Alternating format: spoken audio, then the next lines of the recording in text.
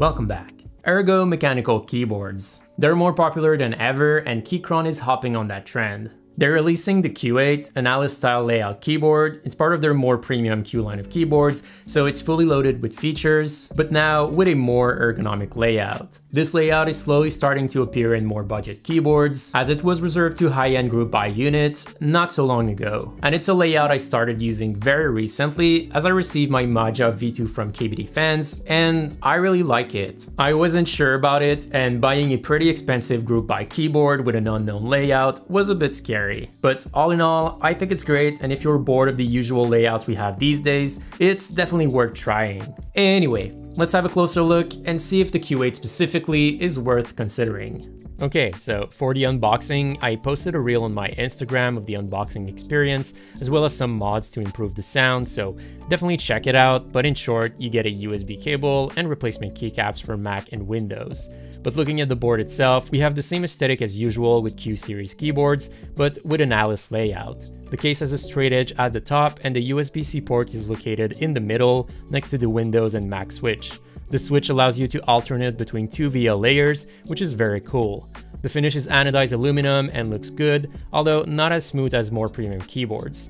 This keyboard is also offered in a knob version, feels pretty nice, and it can be remapped to whatever you want. To open it up, there's 8 screws under, and removing the bottom section of the case reveals the PCB, which comes with a factory tape mod. First time I see something like this.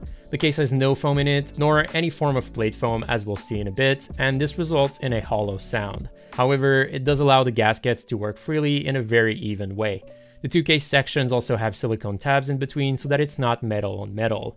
Disconnecting the daughter board lets you take out the PCB assembly, and here we can see that the board has an additional switch socket, which is hidden by the case. Not sure why we have this. The factory tape mod must be removed to disassemble the plate and PCB assembly, but it's quite sticky and goes back on with no issues. Stock switches were Gateron G Pro Reds, and these are pretty good for included switches, although a couple of them had a pinging sound for some reason. In all cases, they're hot swap in a south-facing config, so you can replace them with something else you prefer.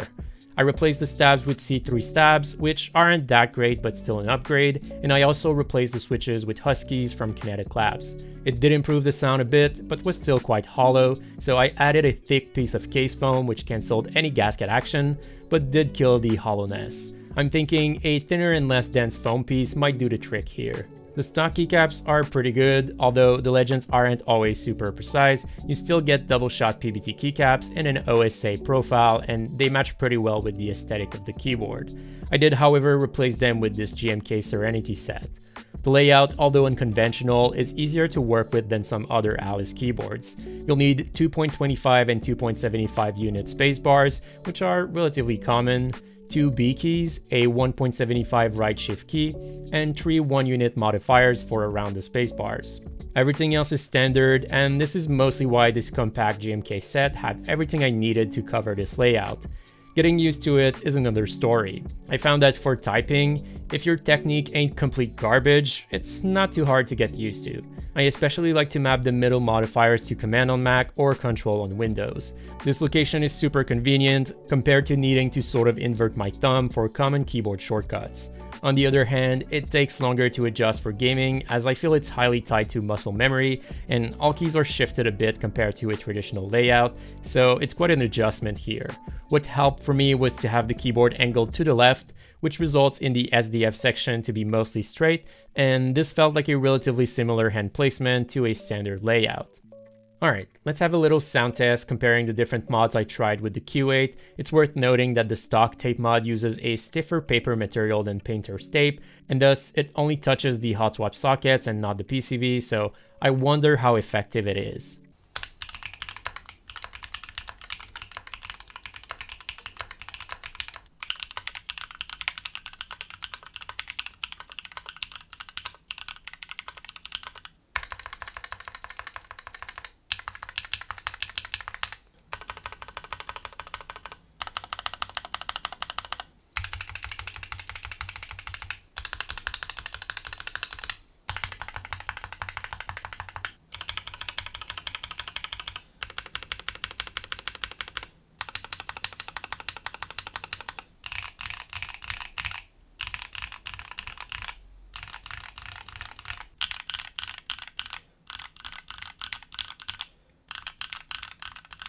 As with other Q keyboards from Keychron, the Q8 comes with QMK and VIA support, which is amazing. You can easily remap keys as you want. Another great perk of this keyboard is that the physical switch alternates between the first two layers, so you can have two completely different configs with different mod layers accessible, and that's brilliant. Especially with an Alice layout, customizability is super important, I think, as the bottom row can likely be whatever you want. Maybe you want two actual spacebars, or maybe you want something else completely. So here, VIA support is a welcome addition. As usual with VIA support, you can map RGB controls to the layer of your choice, and here you get a bunch of stock animations as well as fixed modes, and you can select the hue, brightness, and animation speed. The LEDs are pretty bright and colorful. Nothing really to complain here for all of you RGB lovers. So this is cool and all, but is it worth the money? Prices are currently $175 for the barebone and $195 for the pre-built. There's only a couple options with an Alice layout today, so it's a bit easier to compare against one another. I'll compare it against two other options that I own, where the price almost doubles every time you move up.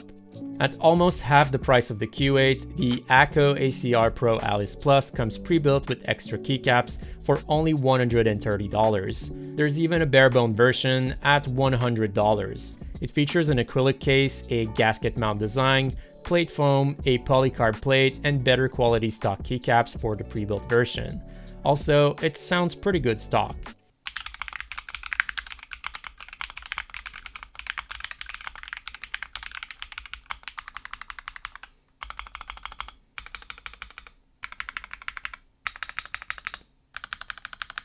On the other hand, it's not VIA compatible. You are limited to ACO software for customizability. It's not an aluminum case if you care about that, and these switches are north facing, so there might be interference with cherry profile keycaps. At double the price of the Q8, there's the Maja V2, which is a group buy keyboard. I had to wait 6 months to receive it. My configuration was $375 and it's now restocking at $395, and that's for a barebone keyboard. The finish is better. It comes with PVD brass and stainless weights, plate and case foam, as well as a walnut wrist rest. It weighs a ton, feels super premium, and sounds really good as is with no further mods.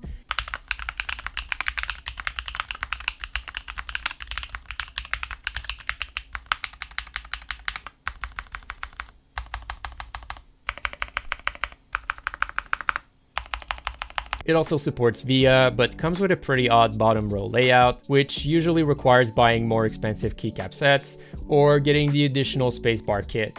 I think the ACO is overall the best value with everything that's included and its stock sound. However, the lack of VIA support is very limiting, which makes the Q8 the next best option. As for the Maja V2, it's such a big jump in price that you really need to care deeply about the added premium features of the board or other minor details you get with it, as otherwise it doesn't feel like it's worth the price.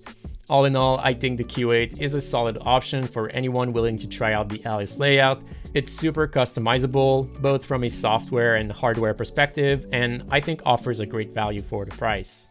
Alright, that's it for today. Let me know down below what you think about the Q8. I'm curious to see if people are actually into Alice style boards or if it's just a trend that'll pass. Make sure you subscribe for more desk setup and mechanical keyboard content, and I'll see you in the next video.